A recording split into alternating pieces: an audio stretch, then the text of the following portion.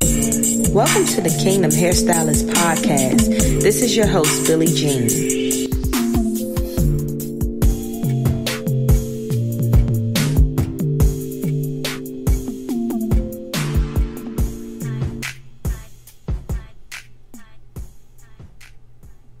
Hey everybody, welcome back to the Kingdom Hairstylist podcast. This is your host. My name is Billie Jean. Welcome to every new listener. Thank you to all of the returning listeners. Y'all have been so amazing as far as supporting this podcast, and I just want to thank you from the bottom of my heart. Before we get into today's episode, I'm going to say a short, quick prayer. Father, I praise you, God. I thank you this morning for just allowing us to come together again to listen to your wisdom, Father. I pray that you would decrease all of me and increase all of your voice. Let this podcast be about all that you want the people to hear. Father, we love you so much. We magnify your name, God. We love you for who you are. We praise you and we honor you. In Jesus' name, amen. So I just wanted to get on here today and just to share some things that have been on my heart.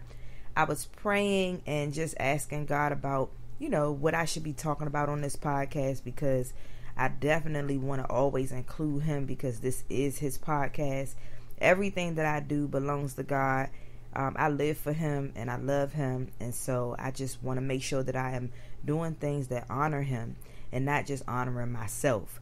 So today we're going to talk about how God increases us. So a lot of things have been happening for me lately that just like, I know that God said he was going to do certain things for me. I know that he's given me certain promises, certain prophecies, all that throughout my life. And it's like all this stuff is just starting to happen at one time. And I had already shared on here before how I got promoted to be the worship leader at my church. But also just how I got promoted as when I've been working out with a trainer, and I started off, doing my own thing, because all of the people that have been going to this trainer have been going for a couple of years now. So they they are a whole lot more advanced than I am. But because I've been doing so good, he promoted me up to work out with them. So I didn't ask for none of these promotions that have been happening for me. But it's like God gives you the promotion. You don't give yourself the promotion. And I always feel so underqualified for things. Just like when my friend asked me to speak at that conference that I did. Was it this year? Yeah. It was this year, or was it last year? Yeah, it was this year. The conference that I spoke at recently. That was not something that I asked God for. I never asked him, to be a guest speaker, or I never even desired to speak at a conference. So that was amazing just to get that increase and to get that promotion. God has just been elevating me. I have turned down a lot of things. Like I stopped drinking, as you all know. I stopped smoking weed. I just have been really yielding to God and really just wanting him to use me in every capacity that he wants to use me in. And it's like, the more I give up, the more he gives me. And it's almost like he was waiting for those things, for me to give up those things. And, and like I always mention, not that drinking is a sin, but it's not something that's good for us. So it's not something that we should be doing, even though, that he doesn't state in the Bible, oh yeah, drinking is a sin. In fact, they talk about drinking wine and stuff. So a lot of us feel like, oh, well, since they drank wine in the Bible, we can drink. But we got to remember that a lot of the stuff that they did back then was a little more pure than what we have. Like, a lot of this stuff that we have now is way worse than what was going on back in the Old Testament. And so it's like we just have to use our own wisdom to know what's right and what's wrong. And I just didn't like waking up every day, after drinking with a headache or with a hangover, and I just couldn't get much done because I can't think when I'm not sober. And I just needed to make these changes for my health as well. Like, even just working out, these are things that I know is going to keep me here longer. Even though God is the one who, decides our day and time to go, but I also know that we can aid in that by doing a lot of things that are not good for us. And so I just want to live righteous. I want to live good. I told you all before that I have just literally been praying and asking God to love what he loves and to hate what he hates. And I know some things that he just does not hate. And the Bible tells us to be not drunk with wine, but to be drunk with the Holy Spirit. And I would rather be drunk with the Holy Spirit, because then I know I can accomplish anything with having him. And so I just wanted to talk about how God gives us the increase. So, I have a class coming up April the 30th, and I'm going to link how to register for the class in the show notes. But I'm talking a whole lot about how to make more money in this class. But, God gives us the increase. He gave me all these clients. He gave me the increase. He gave me more money. And he also has given me the knowledge on how to share with you all how to make more money as well. So God gives us the increase. He qualifies us. He gives, once we give him our yes, once we surrender to him fully and totally, he can use us in any way that he wants to. And there's been a lot of talk. I don't know if you guys are, YouTube watchers, but there's been a lot of talk about the wealth transfer, how, God's going to transfer the wealth from the wicked to the righteous. And I just want to be in position. So now that I have become righteous, and I'm still working at it, there's still some other things that God is working on me about, when it comes to like my attitude. There's still some things that he's still growing me up in. There's some things that he's still dealing with me, because I'm not perfect. I'm not. I'm just striving to be better. That's what I'm doing in this moment, trying to be the best version of Billy that I could be, because I know that there's more, and I know that he can't use me if I'm, a certain way. So I have just been so grateful. I've been in a space of just being so grateful these days that God even wants to use me, because, I gave up a lot because I love God. I love him more than anything in this world. I love him more than my family. I love him more than anybody. I love God more than I love anything. And so I really want my life to look like that. I want my life to be an example of that. And I always ask God to continue to work on me, because I know that I'm not perfect. And I know that there's still areas of things that he wants to do in me. And all he needs is my surrender. All he needs is me to partner with him and have faith in the things that he says that he's going to do. And I just been reading the Bible a whole lot more, and I know that as I'm reading, I'm increasing the knowledge of God, and I'm increasing who he is in my life. And I'm starting to realize that I was doing my faith walk all wrong. Like, I just wasn't really reading the Bible. And I called myself a Christian, but I didn't know the word. I didn't know any of the word. I just called myself a Christian because I already believed that Jesus was my Lord and Savior. But, mostly it was because of how I was brought up. We just went to church every Sunday, but it really wasn't mandatory to read our Bible. And if you think about other religions, they're constantly reading their Bibles, or whatever they consider to be their Bible, their book. And so I was like, I got to get better, because I need to know who God is. I need to know his character. And a lot of us say, well, we can't hear from God, or we haven't gotten any advice, or he hasn't guided our steps or ordered our footsteps. But he really has. And if you read the Bible, it helps you. It helps you to understand what God wants you to do, what he expects of you. And it helps you to understand who he is as a person. If you don't know who he is as a person, how can you have a relationship with him? But God has been showing out in my life. Like, for the past couple of years, like, every time I think about something that, has been going wrong, like, I think about where it's going right. Like, what God has been doing. Where is God, basically? I'll look at the situation and say, well, where was God at that time, or in that particular moment? And I'll look and I'll see, he was right there the whole entire time. And something that really happened for me to say God is super real is when I was going through a very, very rough time. And, God spoke to me and told me that he just wanted me to be still, because he's fighting for me. And that was enough. That was enough for me to just worship him, praise him, honor him, and get out of the way. Because you don't want to be in the way of God's wrath. You don't want to be in the way of God's judgment. You don't want to be in the way when God is moving and working in your life.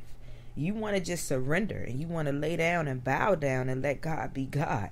And so that's what I've been doing. And so since I've done that, it's like he's increasing me in areas that I didn't even expect to get a promotion. I mean, and even just thinking about how much increase he has given me in my businesses, I just can't thank him enough. And if I had not yielded to him, if I had not put myself in a position to let him do this work in my life, then I would still be in the way. I would still be broke. I would still be just behind on every bill. And it's just amazing. So if you had to take away anything that I said today from this podcast, is to get out of God's way and to surrender to him and let him bring your increase. He increases us. And in fact, when I was, preparing for this word this morning, I'm sorry y'all could hear me typing in the background, but as I was looking up my notes, as I was preparing, I was like asking God, about increase and about promotion. And he took me to 1 Corinthians 3 verse 6 and 7. And it says, I planted the seed in your hearts, and Apollos watered it. This is coming from Paul, but it was God who made it grow. It's not important who does the planting or who does the watering. What's important is that God makes the seed grow. And that's coming from the New Living Translation. And that's just to say that, there are people around you who will plant seeds in you. Like even me just giving you this word right now is planting a seed. But once you take it back to God and pray about, well, God, I heard Billy say this on the podcast, that you give the increase, that you give the promotion. Where are you promoting me? Are you going to promote me? Is there something I need to do to yield? Is there something I need to surrender? Once you take that back to God, he's going to grow it. He's going to give you increase. He's going to give you promotion because you actually took the time to listen to this word, to pray about it, and to take it back to God, basically. And then God is going to make it grow. And once he sees that you're yielded to him and sees that you're ready, he's going to help you. He's going to grow you up. He's going to give you the increase that you need. And everything. There's some things that I'm still believing in God for. There's still some areas of things that God has said he's going to do some stuff in my life, and I believe him. I wholeheartedly believe him, and I believe him because he's been showing up. And even before he has given me the increase of the promotion that he's just given me, he was already doing things. He was already preparing me for a time as this. Just like Esther, when she was, getting ready to be queen, she went to go prepare for a whole year to be pampered, to get herself ready for the position. And once the promotion came, once she became queen, she was ready. So it's like you go through things, you never understand why you have to go through so much. But when you look back over your life, you're like, oh God, you really were preparing me for such a time as this. And becoming worship leader I never wanted to be a worship leader. That's not something that I just wanted to be a part of the choir. I honestly did.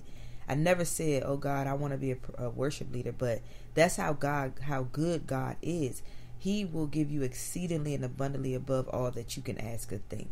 You may just be thinking small. You may just be like, I just want to do this. And he's like, oh, okay.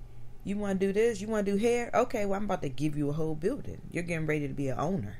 And you're like, wait a minute, all I wanted to do was just retire. Leave my job and come do hair. And he already knows what you have on the inside of you. And he knows that you trust him. He knows that he can count on you. He knows that he can use you. He knows that you're righteous.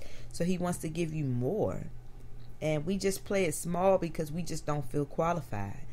But when we allow God to use us, that's when he uses us. That's when he goes and does the unexpected, and you just wake up one day and you're a worship leader.